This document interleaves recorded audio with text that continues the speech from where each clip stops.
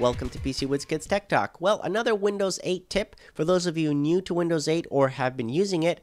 Here is a way to keep your start screen clean by grouping your tiles. So right here, I've already categorized some of the tiles of programs that I've installed.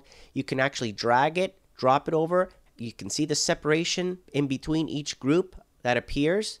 And then, of course, on the bottom left corner, bottom right corner, there's a minus. So if you click on that minus sign there, it'll minimize that screen.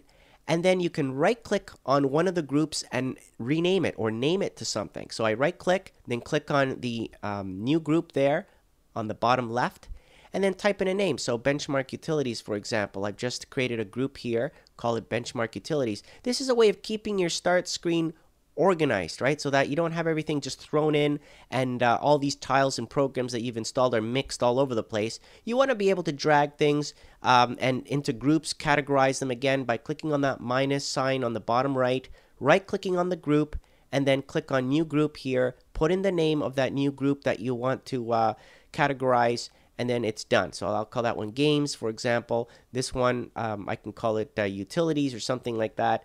And then have it organized, right? So that way it's not a mix of tiles that can get really confusing to try to find things, right? So we want to make the Windows 8 experience, as easy and, efficient as possible. So this is one way, to start off with this new start screen. Let me know what you think. Comment below if you've tried this already or not. And again, thank you for watching.